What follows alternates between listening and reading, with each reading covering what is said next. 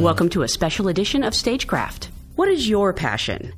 I'm Jenelle Riley. You may know me as a writer for Variety, but what you may not know is that I'm obsessed with The Princess Bride, Pitbull Rescue, and Scrabble.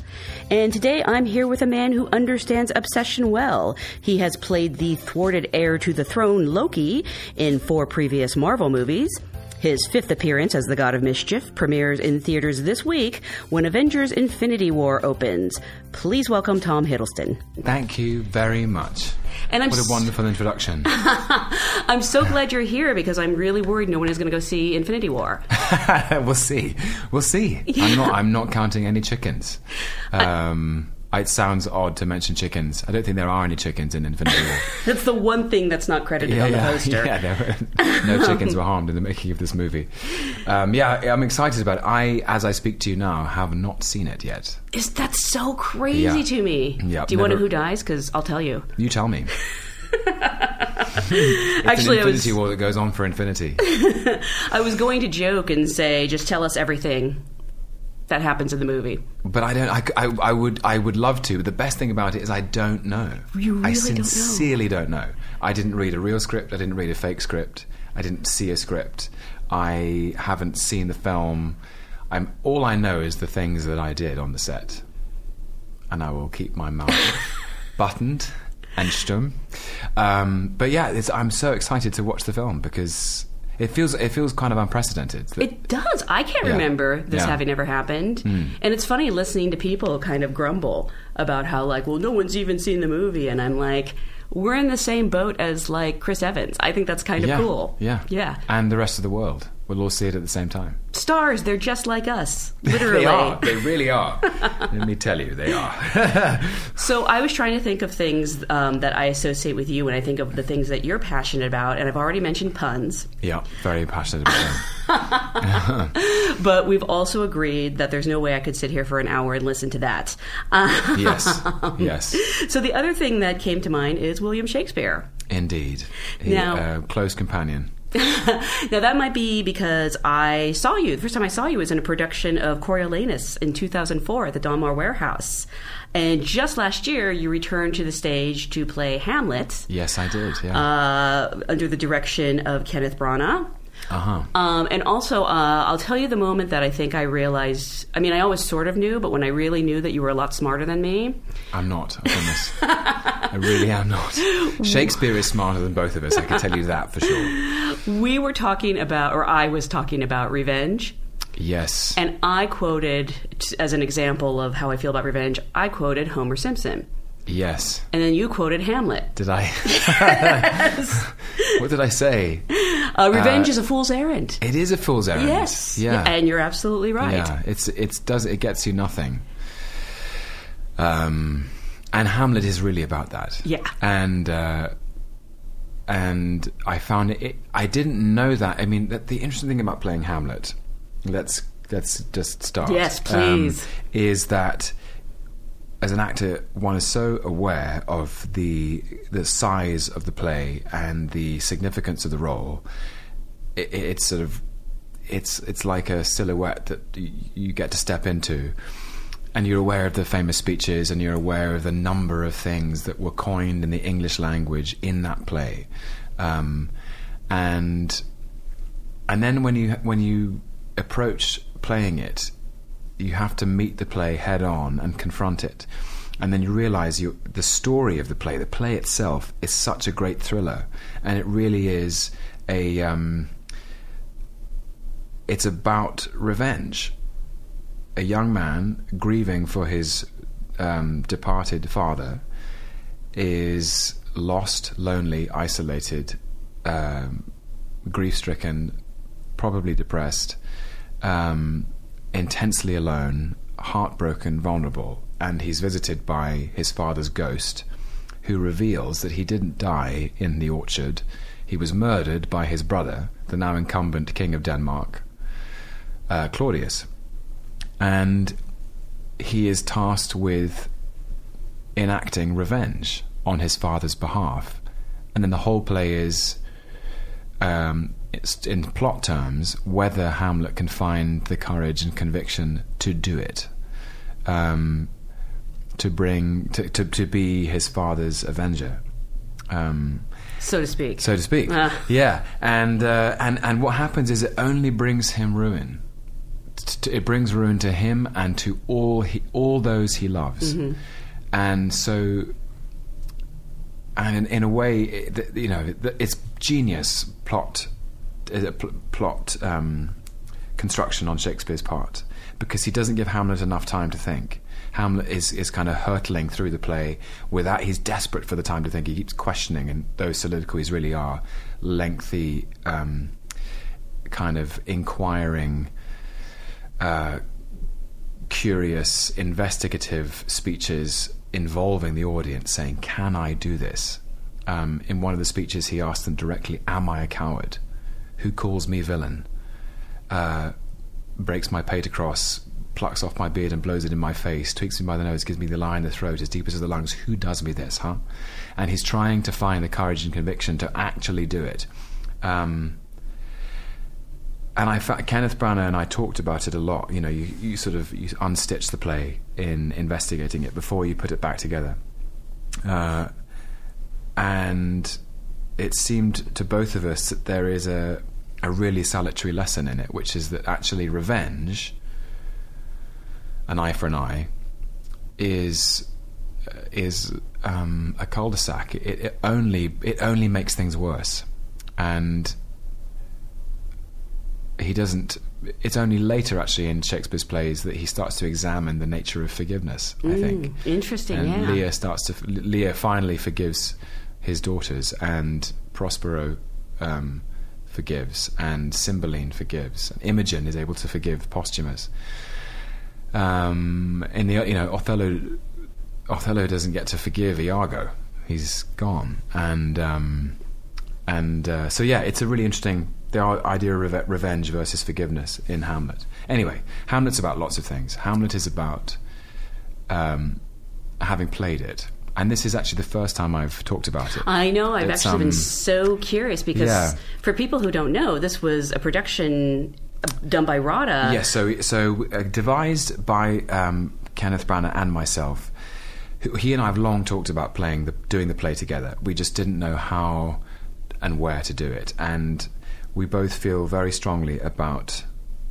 grateful to RADA, the Royal Academy of Dramatic Art, where he trained, where I trained, and wanted to do something to support the school and the academy. And also there's a new campaign called the Attenborough campaign, and it is essentially it's about equal opportunity and restructuring the existing premises for training.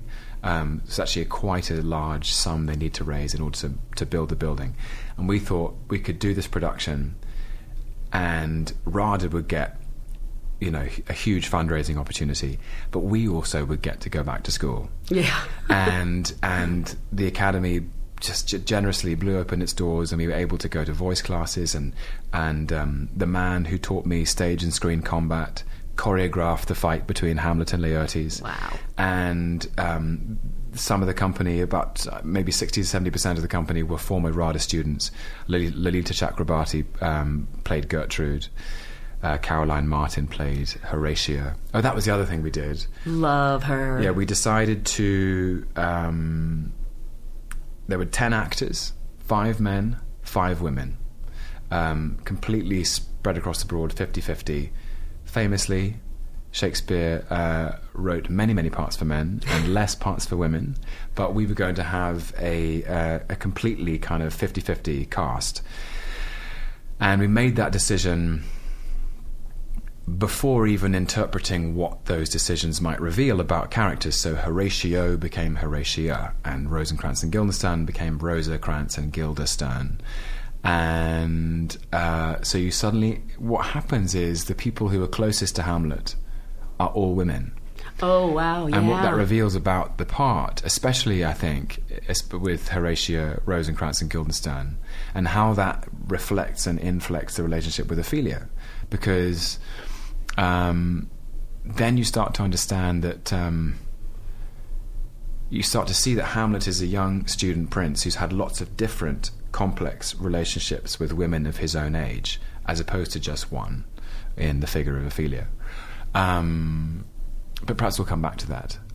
What I found about Hamlet is, and I didn't talk about it before playing the part, and there was a reason for it, was I had an intimation of how confronting and complex the play is, and how much of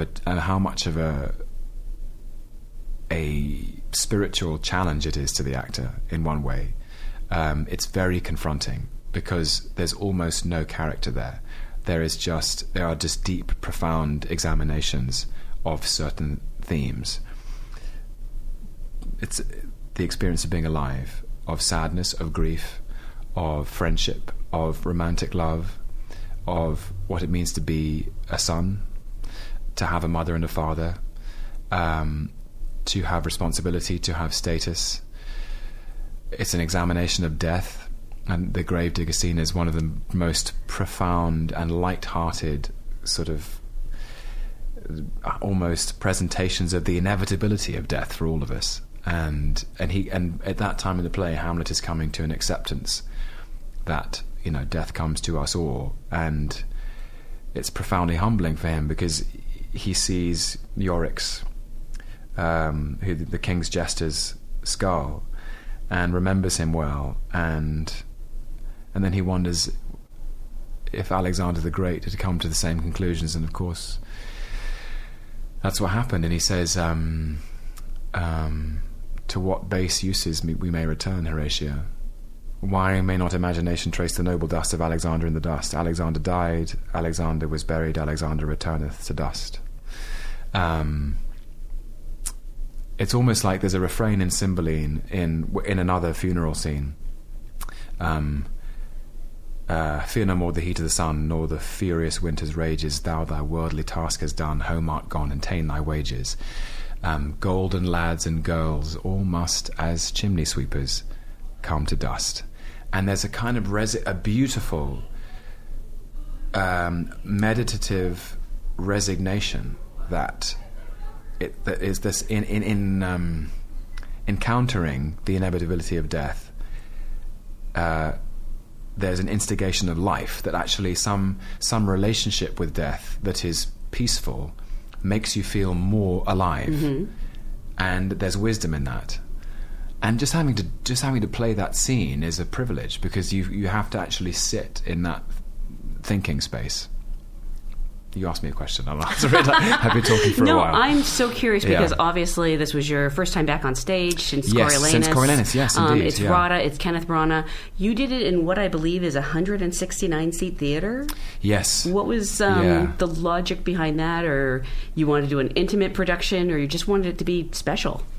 It was. We wanted to do it on site, and that was the largest theatre that they have. Oh, it is. I didn't realize that. Okay. But we did reconfigure the seating. So normally the Vanbrugh Theatre at RADA in London is a proscenium arch theatre with a raised. To the layperson, that means. Sorry, they're all facing. Basic stage. Everybody actors on one side, audience on the other. Like a conventional idea of a theatre. And what we did was, I was very keen to make it. We reconfigured the theatre so it was more like a courtyard, and actually there was a thrust stage. So the stage. We built a part of the stage that went over the first few rows of seats, and then we replaced those seats and put them on the stage. So it was rather like the stage was a horseshoe, and the audience was sitting in the horseshoe, and they were very close to the action. And I knew that was going to give us two things. It was going to give me nowhere to hide, which I love as an actor. I'm a sucker for punishment. And it was also going to give them nowhere to hide. And they felt, I know because I spoke to people who saw it, they felt like they were immersed in the action. They weren't outside the action watching it. They became a part of it. And also the stage pictures you could make. You start to stretch things onto the diagonal, sort of more diagonal angle and dimension, which means, and this is unique to the theatre and different from cinema, is that the audience gets to choose where to look.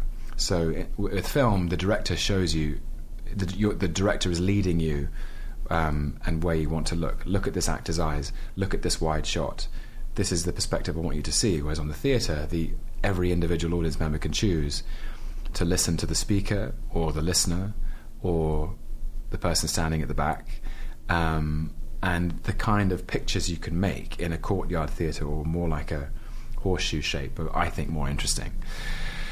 There's only like 3 rows on each side, isn't it? It was really 3 rows in the stalls, tight. and then more in the circle. It was very, very, very intimate. Can you see people's faces? Yes. Like, I'm gonna assume nobody was falling asleep, but no. that has happened to me on stage before. Yes, so. yes.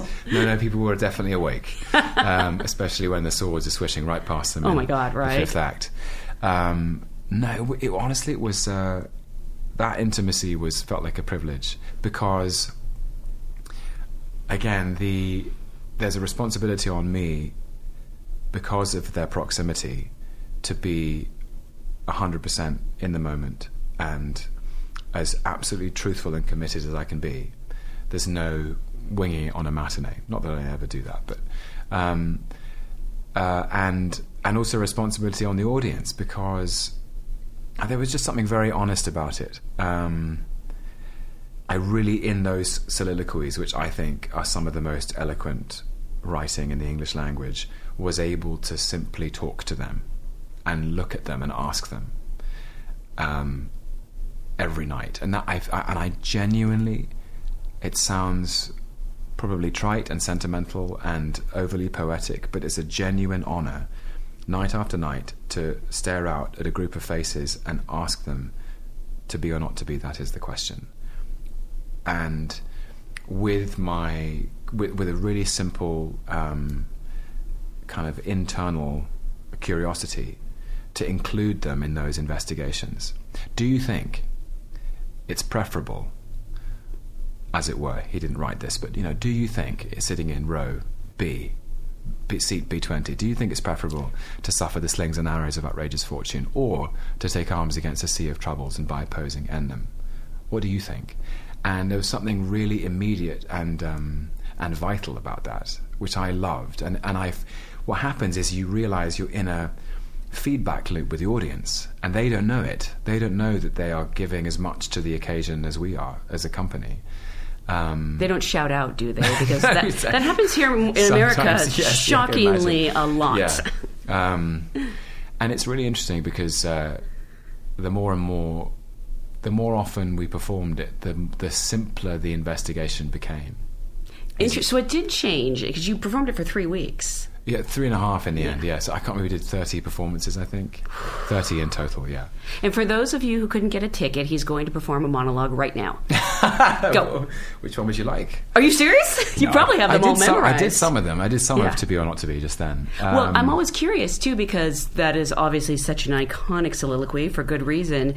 Do you avoid other people's versions of it? Or? I have seen it many times, and you can't avoid it. You can't. You literally can't. Yeah, so I'd seen... Wait a second, and your director has played Hamlet. That was what was so great.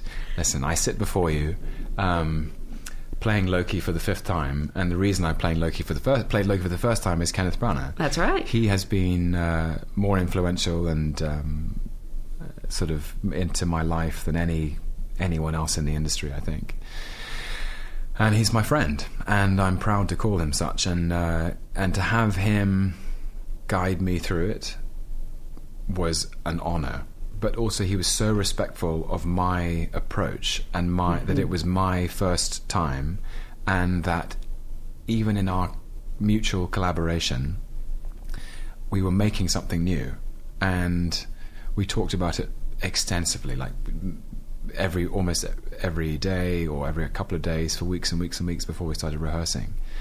And it's like a dream. You sort of you have a container for both for each of our thoughts about the world at that moment, and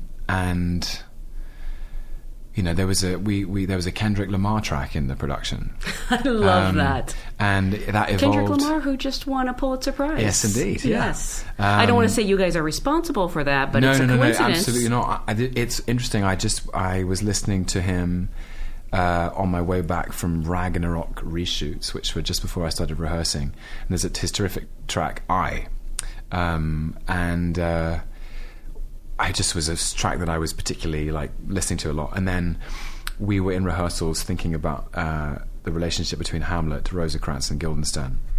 These two people who he was at Wittenberg with at university. So he's got these two friends. They're not quite as close as Horatio, certainly not as close as Ophelia. And you have to make a choice, because you have to quickly establish what this relationship is between Hamlet and his university pals. And we sort of decided that they come paid by Claudius and Gertrude to come to Elsinore and cheer up the gloomy Dane. The other working title for Hamlet, the gloomy Dane. Yes, yeah. Guildenstern came in with literally a Beats pill or a portable speaker, and playing out of which was playing Kendrick Lamar's I, and they did a little dance, and you got the sense of this is what they do at university. They go out and they dance together, and they're fun. And so these two characters actually are liked, and they bring him fun, but maybe it's not deep friendship. Maybe it's a sort of slightly more superficial. They go out, they go dancing, they have a good time, but they're not as close as his soulmate, Horatio, or something. He does say that to Horatio at some point. He said, what's that line? Give me that soul that is not passion's slave, and I will wear her in my heart's core, nay, in my heart of hearts, as I do thee. Yeah. There you go, everyone. I just saved you $20. Wasn't that tickets were ridiculously cheap, weren't they? Tickets were really cheap, yeah. And they were done through this fantastic ballot system. Oh, it's fantastic for you, but for those of us who couldn't get tickets, I'm sorry. I did feel bad about it. I felt it actually literally is the great equalizer. It's kind of brilliant. But now, of course, everybody wants to know if you might do this show again sometime. It's a good question. At this time, I have not had a single conversation with Ken about it, and that's God's honest truth. We did it. It felt like a very fulfilling and meaningful experience for both of us and for all of us. The entire company would share that sentiment. And I haven't thought about how to do it again. It's hard because it was so special. And I know the people who got to see it, what they loved about it was the intimacy. And I don't know how. Of course, what you gain on the swing is you lose on the roundabouts. You gain this incredibly intimate experience for me, for the company, for the audience. But because it's intimate, it means less people can see it.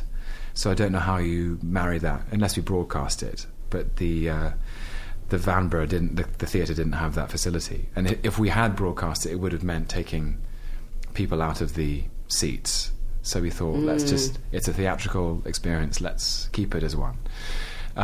Did it create any problems, though, with your friends and family all jockeying for tickets? We had a dress rehearsal, and all the friends and family came to that one. And I'm not sure it was the best show, actually, by any means. I think I was still I personally felt like I was still swimming in the shallow end, should we say. Oh, interesting. Yeah. When did you feel like you, I don't want to say connected, but finally fully grasped? I was definitely connecting, but there's something, this is a sort of slightly inside baseball thing, but there's something about, and you'll know this too, where the first time I did a run-through of Hamlet, and we did it on the first Friday, so after the first week of rehearsals, Ken just said, we're going to run it. And he took me aside and said, you're going to feel insane.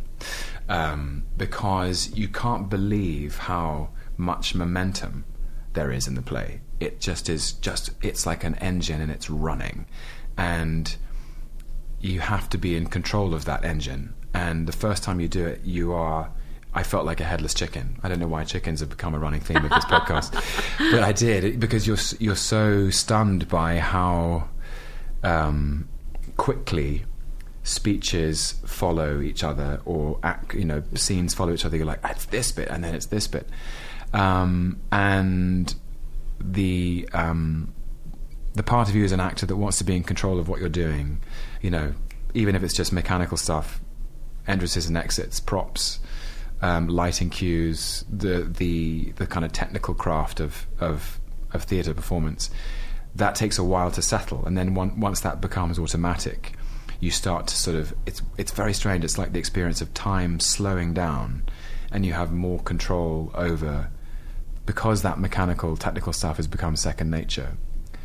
The play starts to settle in your unconscious, and you know what's next automatically, which means you have more time without adding time to go deep into yourself, and experience the intensity of what Hamlet is going through.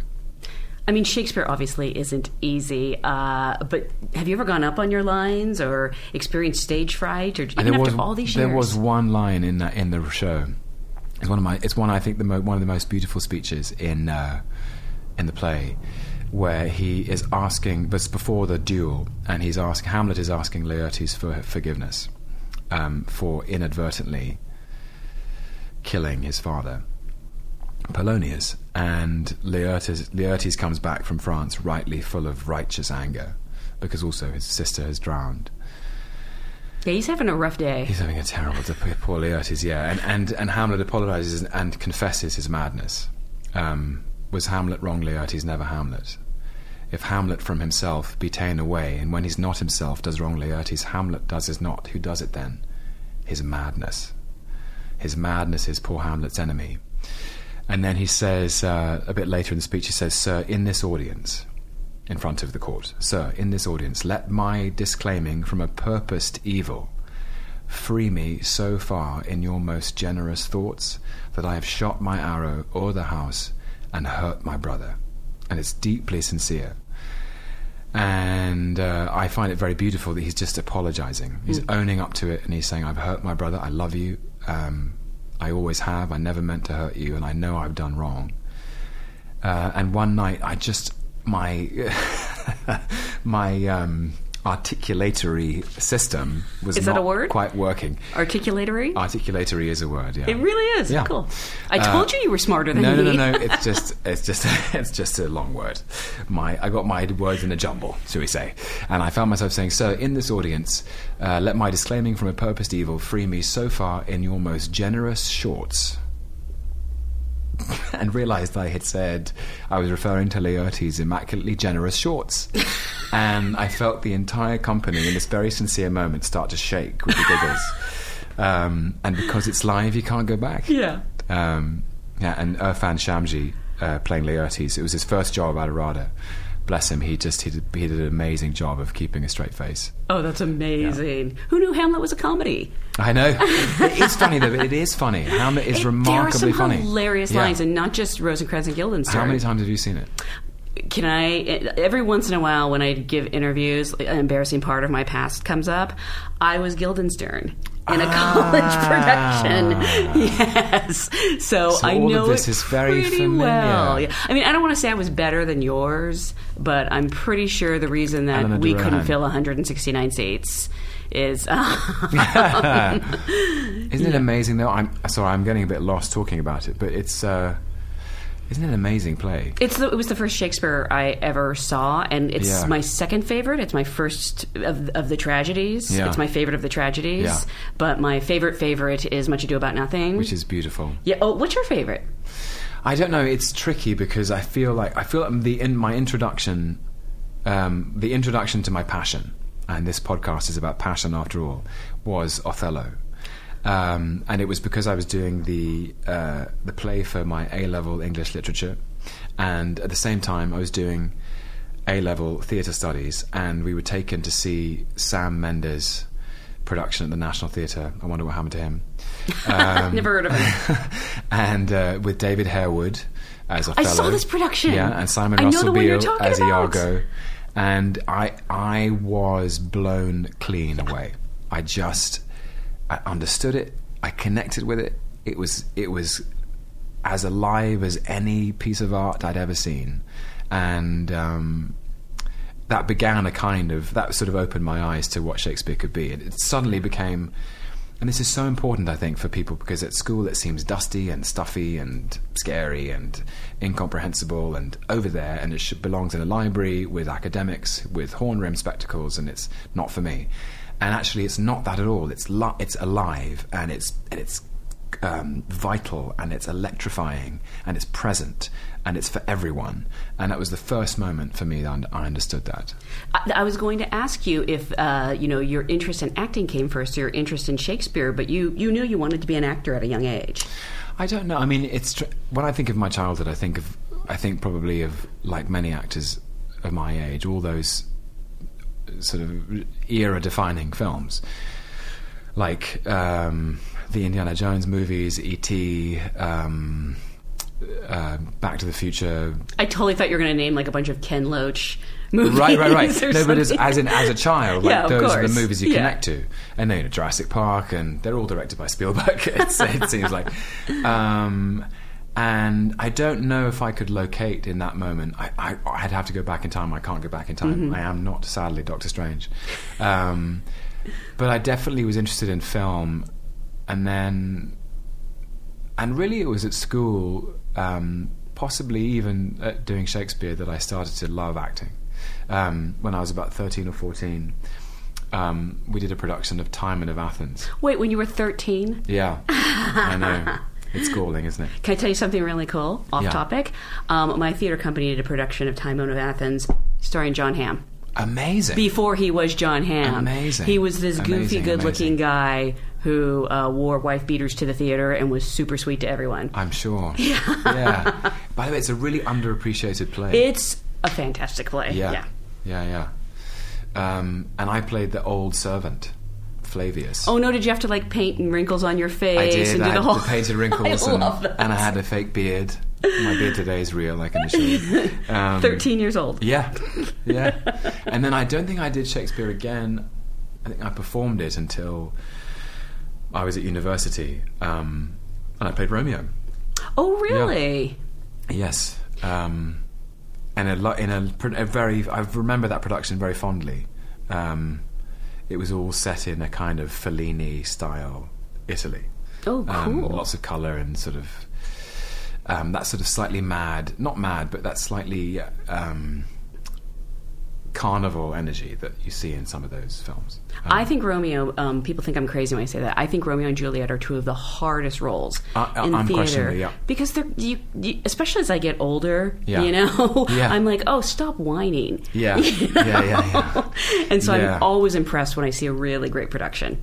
I think the best interpretation is still the Baz Luhrmann film. I really do. I think it's that was another eye opener for me. I must have been 15 or 16 when that film came out, and so to me, when I think of Leonardo DiCaprio, I think of Romeo often as part of his, like, that's kind of part of his persona in my mind. Yeah. And he is so good in it. So I mean, honestly, they both are. Yeah. So the first time you performed, the words for an audience professionally, was it Cymbeline? Yes. That was 2007? 2007, yes, you're absolutely like 10 right. years. Yeah, yes, wow. Yeah. I loved Cymbeline. It was a Cheek by Jowl production. I love just the name of that company. I don't know if that is in reference to something. Cheek by Jowl is from a Shakespeare play, and I can't remember, maybe it's from Twelfth Night. You're looking at me. Sorry. It might not be. It might be from another one. And I don't know if I'm correct in that presumption. But they have been doing two partners, director and designer, Declan Donnellan and Nick Ormerod, have been running Cheek by Jowl for over 25 years now. And they've started the careers of many actors you'd have heard of: Michael Sheen, Adrian Lester, Matthew McFadden, who else? Helen McCrory, I think. Am I right? Saskia Reeves. They've sort of, and they've been doing this a long time, and they feel very much like a European company. And we rehearse in London. And they've worked all over the world. They've worked in France with French acting companies, in Russia with Russian companies, and we rehearsed in London, and we toured all over the world for 5 months. So we played Cymbeline in Paris, Luxembourg, Brussels, Milan, BAM in New York, Reykjavik, Moscow, Madrid, Barcelona, London. I think that's it. I'm always curious about how, because Shakespeare seems so universal, but did audiences react differently? London were the worst, yeah. Wait, London was the worst? Well, London's sort of. I mean this as a Londoner. Londoners are sort of spoilt for choice, so they can see Shakespeare every night if they want. Whereas doesn't happen so often that an English company comes to, I don't know, to Madrid in the summer and performs a Shakespeare play. So they're hungry for that. So the London audience we found the coolest. They were appreciative, and I'm being mean about London, but I can because I'm a Londoner. But, like I couldn't say that, but you get to say that. But definitely different audiences for sure. Very, very passionate in Spain. Oh, really? I loved doing it in Spain. We did it in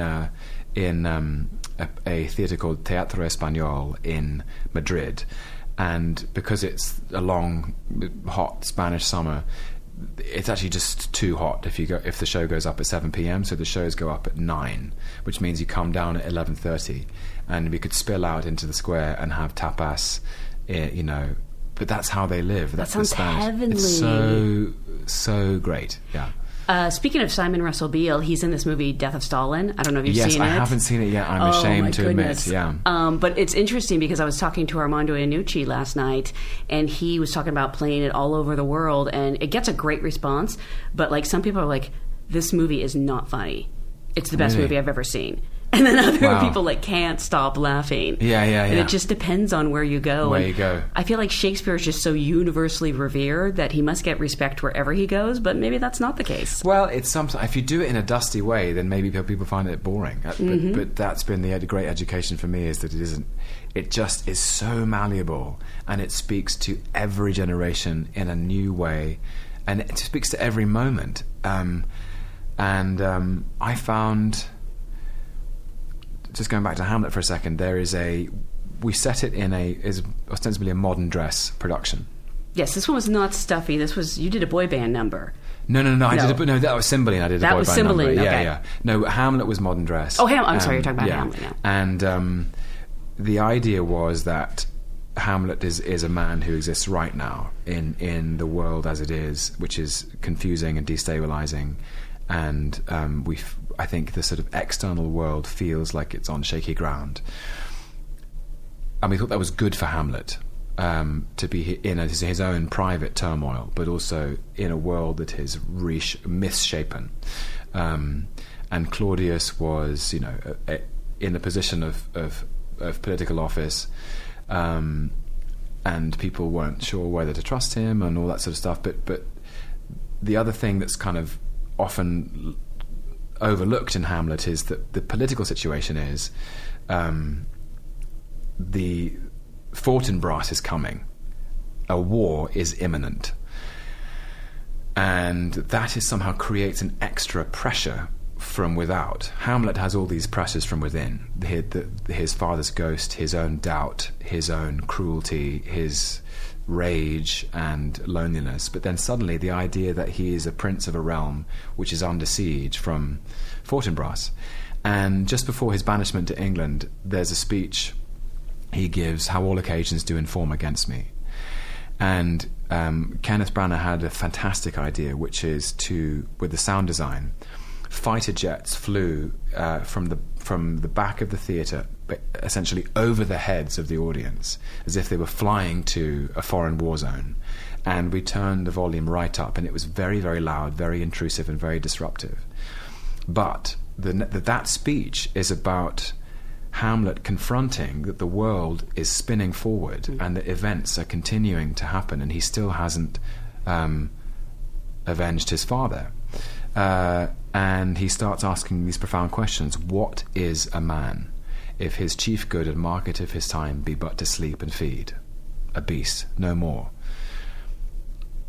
Sure he that made us with such large discourse, looking before and after, gave us not that capability and godlike reason to fast in us unused.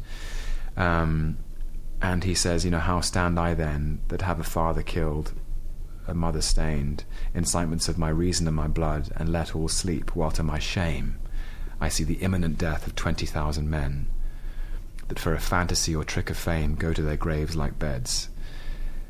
And Sorry, I find myself slipping into just You know, quoting let's the just do the entire whole play. show. We're going to start from the beginning. Okay. Act 1, Scene 1. Okay. Lights rise on a piano. Yeah. Yes, so that's another thing we did.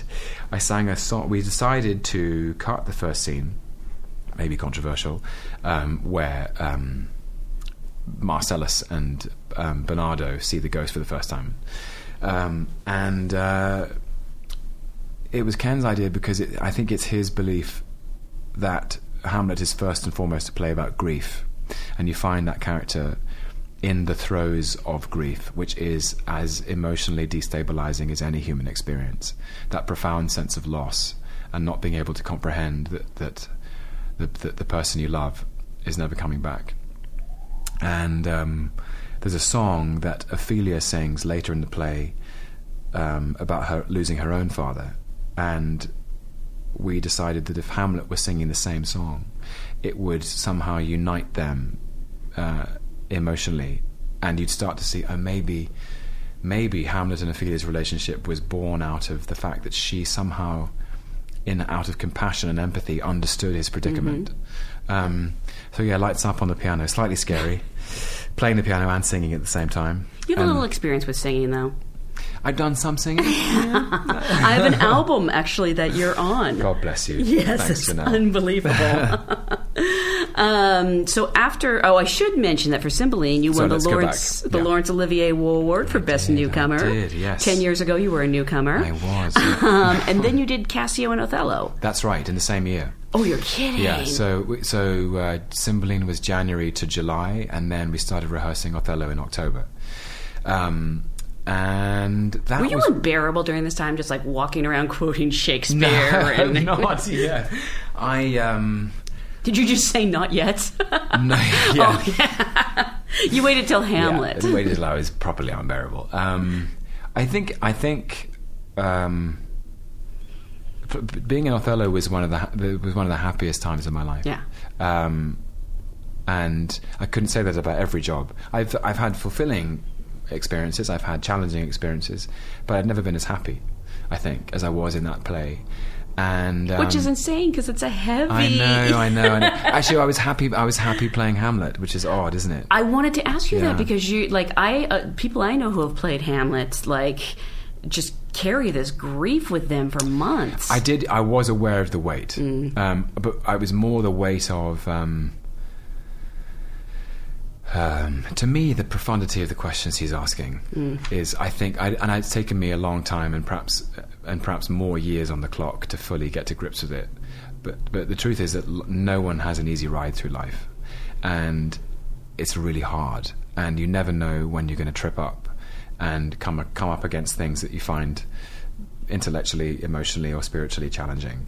And that question of whether 'tis nobler in the mind to suffer the slings and arrows of outrageous fortune is there something very noble about it, that actually the answer to that question is to be, profoundly to be, that's the point.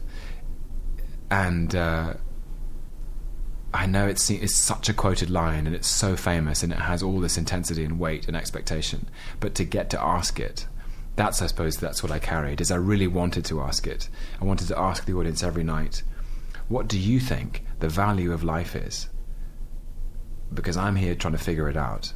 And it's a valuable question to ask, which is why I think everyone should sort of play Hamlet. I think everyone should have the good fortune to ask that question, because you come out of it with this rush of life and vitality, as opposed to the sort of more somber, depressive, the weight of it. You actually come out with vitality. It sends you into the light, or towards the light somehow, because you have to confront the darkness of it. And after Othello, you had to take a break from Shakespeare because you became a big, huge movie star with Thor, which I know I've told you this before, but I don't know if I've been this blunt, but I think I have. That, I was dragged kicking and screaming to see Thor. Yes, you have told me that. Yeah. You're like, yes, you mention it frequently. Yeah. I did not want to see this movie, and I go to see it, and I am blown away, and I'm sobbing, and it's fathers and sons, and I'm like, it's Shakespearean. Was that part of the appeal of the character? I think so. I think it was. so Othello was one of those plays that was ready to go, and Michael Grandage, who directed it, said, I'm going to ask some friends to come and watch it, if that's all right, the dress rehearsal. And one of those friends was a man called Kenneth Branagh, and that's how I met Ken. It was he came to see me in Othello, and then he asked me to work with him on a radio play of Cyrano de Bergerac, and then suddenly we were doing Wallander and Ivanov together, and through Wallander, really. No, that can't be right. Wait, what does Wikipedia say? I'm sort of getting the timings wrong.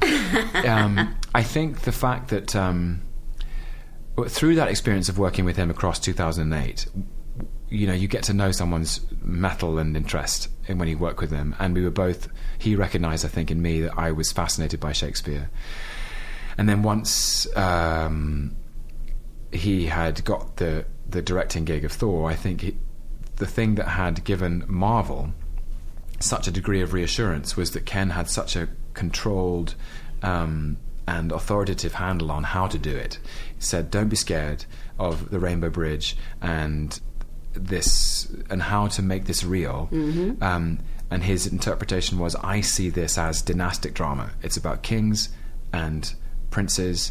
And Shakespeare, of course, was the specialist. King Lear, the Hollow Crown. We've called it the Hollow Crown, but his first great franchise, from Richard II all the way to Henry VI, Part 3, a dynastic drama where responsibility and power is passed down from fathers to sons, and that responsibility is something that's difficult to handle.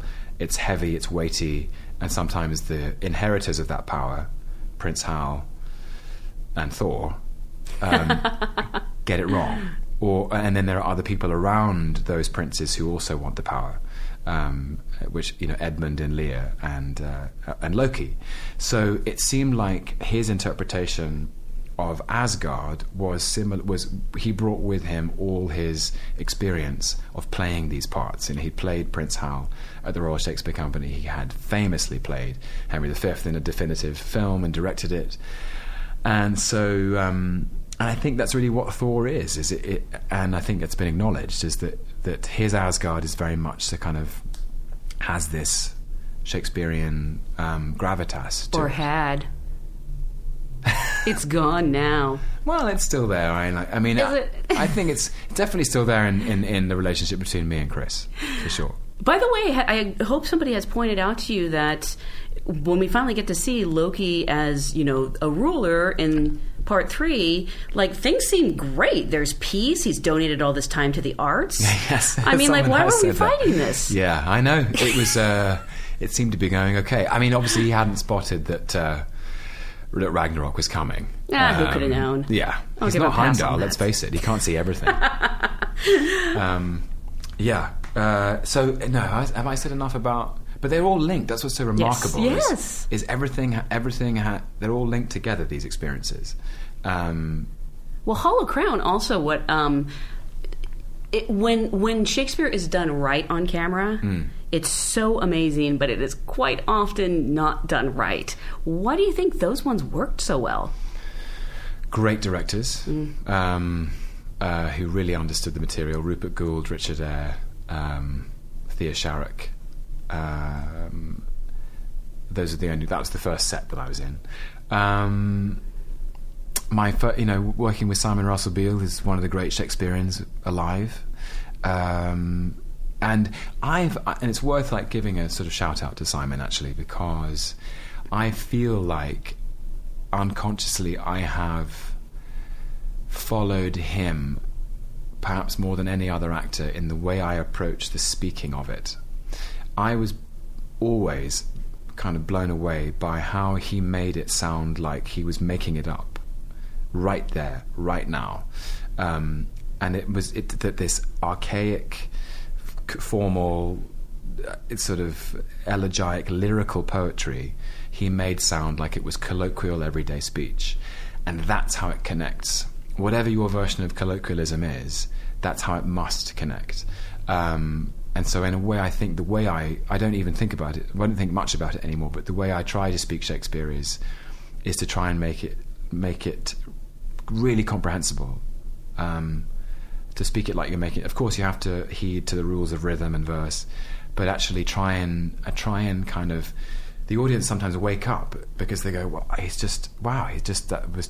sounds, you're chasing a sense of being new minted, I suppose, but then you're always chasing that in acting. The spontaneity of it, the idea that these words have never been thought, never been written down, they're being said here and now. And even though we know them so well sometimes. I know. And then when the more famous they are, the harder it is. So that was once a great lesson from Michael Grandage, actually. Playing Cassio in Othello, that amazing speech about reputation. Reputation, reputation, reputation. I have lost my reputation. I have lost the immortal part of myself, and what remains is bestial. My reputation, Iago, my reputation. And I remember auditioning with that scene, and I was like, God, this is such a famous line. How do I do it? And Michael said to me, why do you think Shakespeare has given the word reputation for Cassio to say 7 times? It means that every time he says it, he has a new interpretation of what that means, the idea of his reputation, and how devastated he is that he's lost it. So every time you say it, I want to see it mean something new, and it completely unlocked the speech for me. Wow. Yeah. Side note.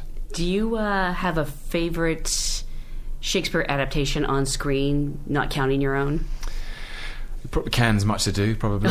Yeah, that's probably mine too. Yeah. It's so weird too, because I'm dark and I like people to die. I like that came out wrong, but you know what I mean. I like the tragedies, and yet there's just something so beautiful, and especially that Very version. beautiful. They're so sun-kissed, and I want all the costumes, and it's brilliant. The Peter Brook King Lear with Paul Scofield is that's fantastic, astonishing, fantastic. And then there's that old Russian Hamlet. I can't remember the name of the director now. Oh, really? Was it done in Russia? Yeah, wow. And there's something really simple about black and white.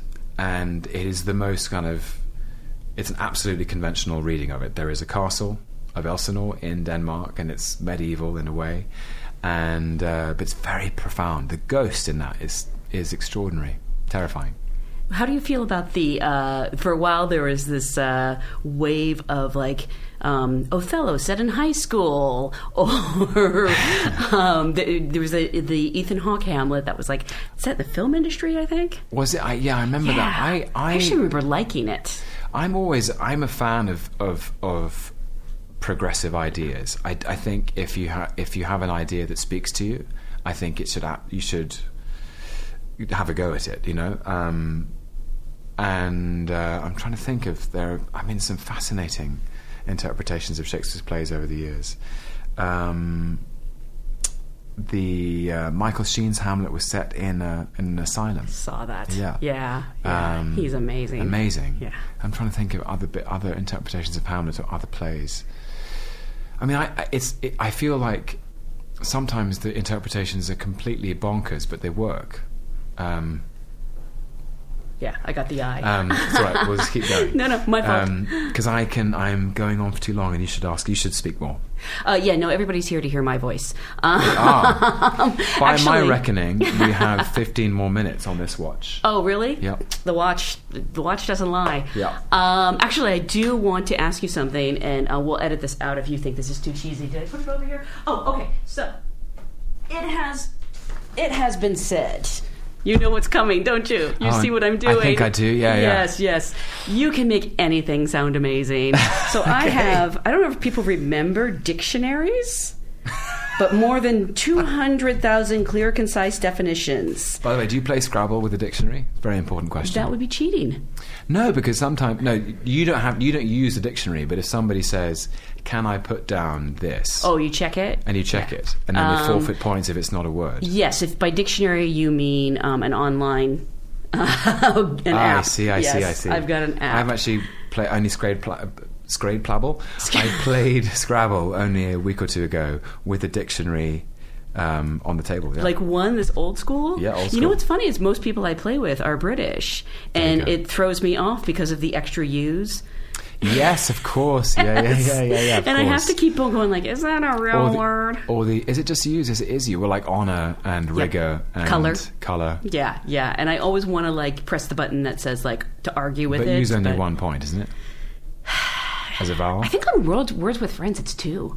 Is it? Now, proper Scrabble is 1. Okay. Yeah, I can bust out the real geekiness. Anyway, you are welcome to open to any By the way, page we in are this. apparently ostensibly both as passionate about Scrabble as we are about Shakespeare, which is excellent. But obviously, you know more about both. No, I really don't. I must debunk this crazy myth. This crazy theory. I don't know much. I really don't know much about Shakespeare. I just love it. Do you know, I'm sure you do, the theory that he didn't write his own plays? I do. Yeah. And in fact, I loved that play, the Roland Emmerich film. I loved it Anonymous, too. yeah. Okay, I'll tell you something. I saw that play. I saw that movie the same day I saw another movie that went on to win many Oscars. And when coming out of those two films, I was like, I bet on the wrong horse. I thought Anonymous was going to sweep everything. Well, here's a question. It is actually something that I've had to think about because in Jim Jarmusch's Only Lovers Left Alive... Never heard of it. Jim Jarmusch... Jim is a Marlovian. He thinks that's why John Hurt plays Right, Marlowe. that's right. Of course, Kit As a vampire. Yes. And the idea that Marlowe basically wrote all those plays. That's right. How could I totally forget that? And when my character meets Marlowe in Tangier for the first time, I think we quote Hamlet at each other. Yeah. What is this quintessence of dust? That's right. Yeah. For people who don't know what I look like, we'll Google it. But somebody called me Only Lovers Left Alive the other day because I guess my hair looks like yours. Your hair? Does it really? That's what they said. No, it's much more lustrous and well, fulsome. Thank you. Yeah. Okay. Adam's hair's kind of stringy. I guess that's true, but he is, 2,000 years old. That's right. So I'm going to hand you this dictionary. Okay. Please read any definition you like, goodness. Okay. and we will see. I'm just going to open it at random. We'll put this myth to the test. I found the word remonstrant. That's what I found. It was literally the first word I saw. Of course, it wouldn't be like rooster. It would be remonstrant. Remonstrant. Adjective. Marked by remonstrance. Expostulatory. Noun. One who remonstrates. 2. Remonstrant. A. This is amazing. One of the Dutch Armenians who in 1610 made a formal statement about the grounds of their descent from strict Calvinism. B. A member of the Protestant denomination that these dissenters founded. Well, that's amazing.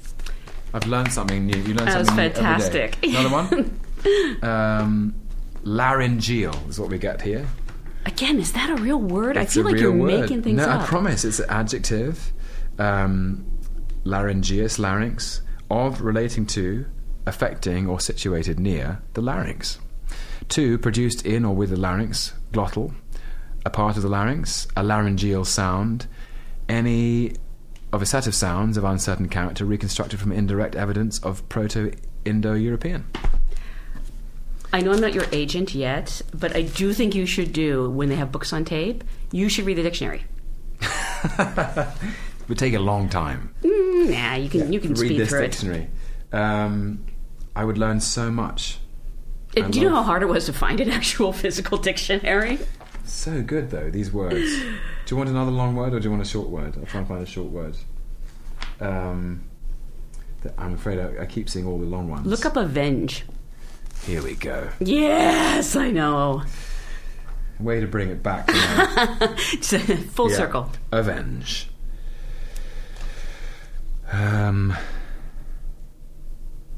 Verb.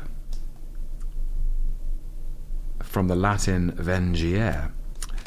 Vindicare. No, yes. From the Latin vindicare.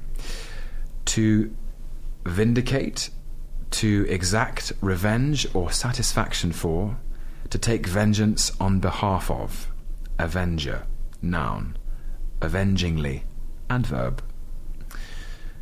Avenge. Synonyms: avenge, redress, repay, requite, vindicate. It wouldn't be the same if it was called the redressers, Infinity War, would it? The repayers, the requiters, Infinity War, coming to a theatre near you, April 27. The Vindicators, yeah, there you go. Did you see the Simpsons reference recently? They parodied you guys, but it was the Assemblers. The Assemblers. Yes. Assemble, not in the dictionary, guys. So if you'd like to use the word redress, I'd appreciate it. This is a great game. And you bring it full circle to revenge. I do, which I can't. I don't know if you ever imagined 10 years ago. Like, you probably thought you were done with this character after Avengers. But honestly, and it kept bringing you back. It has been one of the great, unexpected surprises of my life playing this part, and I've loved it. And I didn't expect to play it for this long, and I feel really honoured to be in it. I really do, because after Thor: The Dark World, the Marvel Universe expanded in new directions with the Winter Soldier and Guardians and Doctor Strange, Black Panther, Spider-Man. And I wasn't sure if I was ever going to come back. And so I really watched the movies as a fan. And particularly those recent films, I thought The Winter Soldier was amazing. I think that is probably the best made. Yeah, it's just terrific. And then Doctor Strange and Black Panther, there's some very profound things in those films. That scene between Benedict and Tilda where they're sort of letting go, and she's teaching him that it's not about him in a way. And then some of the stuff in Black Panther is very progressive and new within the universe itself. And I sit, as I have done in recent weeks, alongside these extraordinary, charismatic actors, some of the greatest actors in the world, and think, how the hell did I get here? It's amazing. Really, Not only truly. that, I mean, don't you think you got the best character? I mean, I know you originally auditioned for Thor. Aren't you so happy how things turned out? Yes, I am. It's funny, though, because I remember there was, now I've told this story a few times, but the evening that Kenneth Branagh announced he was directing Thor, we were playing Ivanov in London, and I ran up to his dressing room in the interval with a water cooler, pretending it was the Hammer. A sincerely bad joke. But he did say to me, in the space of that interval, he said, well, you never know, but Loki's the part. Really? And so even in his mind, he said, if I was an actor, the part I would want to play is Loki. Wow. Yeah. So already I knew that there was a sort of seed of intrigue and interest in him. Fascinating. I mean, he is a fascinating contradiction, Loki, to inhabit the archetype of the trickster. It's almost like, this is my other great passion, was my degree. I did classics, and I just was a child. I loved the mythology. I loved the Greco-Roman mythology, and particularly the stories, the fantastical stories, Odysseus and the Cyclops, and gods and monsters, and the Trojan War, and the idea that the gods would have favourites that they would come down and touch and help, and Dionysus is a fascinating creature who's the sort of the Greek trickster. He's a disruptor, someone whose job it is to, almost his place in the pantheon is to subvert the convention. And that's who Loki is that he's designed to represent the unpredictable, the unfamiliar, and the chaotic. And so to have to inhabit that has been a gift. I mean, it has just been the most extraordinary gift. I feel very lucky, yeah. And again, I'll take it down to a much baser level and say, as the youngest child in a family, he's obviously my favorite. Because and your brother is a pain in the ass sometimes. It's siblings, isn't it? I think siblings all over the world can understand what goes on between the two of them. Absolutely. But there's so much love in there too. That's the thing. You can't do the sibling rivalry without the sibling love. Mm-hmm. Especially now, after Ragnarok.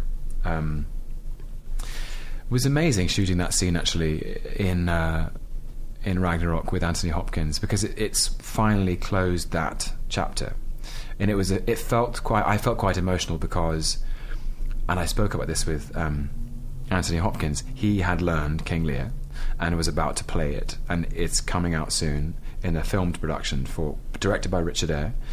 And I had learned Hamlet, and I had watched him. He's, by the way, seek it out, an extraordinary Claudius. Have you seen it? No. The old one. Yeah, Nicole Williamson as Hamlet, and Anthony Hopkins as Claudius. Terrifying. Really, truly terrifying. And I had watched him play Claudius, and we were talking about it on set. And then suddenly we were playing the scene where Thor and Loki say goodbye to Odin for the last time, and it felt like we were saying goodbye to some extent to the journey we started. That the center of the Thor universe for the three of us had started as a family relationship between the father and his two sons, and that was closing. That came to a close, and it felt very poignant, actually. So, yeah. Well, I do want to encourage people to see this movie because I'm very concerned they won't make another if you don't go. So it's Infinity War. It should be in theaters now. It should be in theaters, Thank you so much for being my inaugural guest. Well, we were here to talk about our passions. Yes. Yeah. Of which there are clearly many and various. Great. You can come back next week. Okay. Yeah, it's actually our podcast. I don't know if they told you that. Okay, it's so not next just week mine. we'll talk about... Not puns. We've ruled that out. We'll talk about Daniel Day-Lewis. About what? Daniel Day-Lewis. Oh, Daniel Day-Lewis. Yeah. I thought you were talking about like a dinosaur. It came together so fast. Oh, sorry. The Daniel Day-Lewis. Yeah. Yes. The Daniel I could. How much time do you have? I could do that easily. How much time do you have? It's your podcast. Yeah. You're probably needed somewhere, though. I think you have a premiere tomorrow. Okay. Yeah. This has been such a pleasure. No, I so appreciate it. Thank you. Have a great day. Thanks, Jenelle. Thanks.